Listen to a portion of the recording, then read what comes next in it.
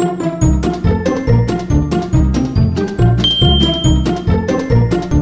to the first episode of Ask Richie. Matthew asked, what equipment do I need to buy to turn my computer into a recording studio?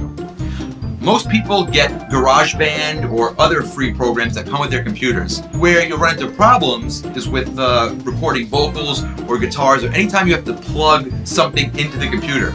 The computer's built-in interface usually isn't good enough to handle stuff like that. So here's a list of gear that you need to get started.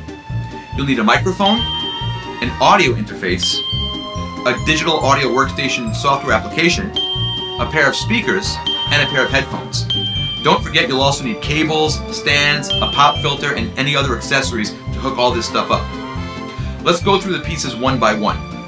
The microphone is the first step in the chain. It's obviously the most important step because this is what's capturing your voice or your acoustic instrument or whatever you're recording. Don't cheap out in this area. If you're budgeting your studio, I would definitely allocate the most money to the microphone because that's going to make the biggest impact. Usually I like to get a condenser microphone that's good for vocals and a dynamic microphone that's something that can handle a drum set or a loud brass instrument or something I can put in front of a guitar amp if I'm miking a guitar amp. You can get a pretty nice vocal condenser microphone for starting $350 and up. The one that I use is the Audio-Technica 4033, which is right here. This is it. If you have two condenser mics, then you could do stereo micings of room recordings, overheads for drums, and that really opens up a lot of possibilities for you. The next piece of gear in the chain is the audio interface. Now this is responsible for converting the acoustic signals into digital signals. A lot of high-end audio interfaces don't have built-in mic preamps. Now if we're doing a starter studio or a beginner studio, we definitely want to have an audio interface that has mic preamps on it. Another thing you're going to start to see when you look at audio interfaces is the number of channels they have.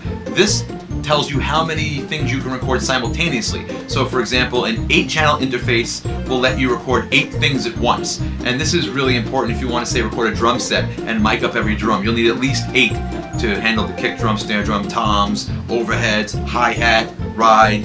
That's 8 right there. That's if you have a 4-piece kit. If you have a 5-piece kit, you'll need 9. Say you're just someone who plays guitar and sings and you only want to record 2 things at once. Well then you can get a 2-channel interface with 2 mic preamps in it and you'll probably save some money. There's also the portability factor. Some interfaces are small enough to throw in your backpack or laptop case, while others need to be rack mounted. Another thing to consider are the types of inputs and outputs the interface has. For example, one interface you're looking at might have 1 headphone output, but if you frequently collaborate with someone else, you might want one with 2 headphone outputs so you can both listen at the same time. You might want to plug your guitar directly into the interface, so you might want to find something with a guitar input. There are a lot of different options for digital audio workstation applications. The most popular one is Pro Tools, and that runs on Mac and PC. A lot of them do. Logic is also popular, but that runs on Mac only. You can also get Cubase, Uendo, Sonar, Acid, Ableton Live. Basically, I recommend that you go online, take a look at the demos or tutorial videos, and find out which one has the workflow that you like. Next, you'll need speakers. A lot of people say, I don't need speakers, I have headphones, or I'm plugging into my stereo. It's a good idea to get dedicated recording speakers because it'll make your mixes sound better. I also recommend getting powered speakers because this way you don't need to have a dedicated power amp. Powered speakers, you can take the outputs from your interface, plug it right into the speakers, and you're done. Headphones are important for recording vocals or acoustic instruments.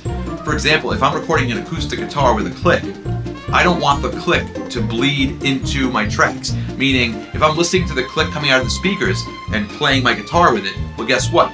The microphone that I'm putting in front of my guitar is going to record that click, and that's going to be in my finished product. I don't want that. So I recommend getting a good pair of studio headphones that cover your entire ear and reduce leakage from the headphones into the microphone.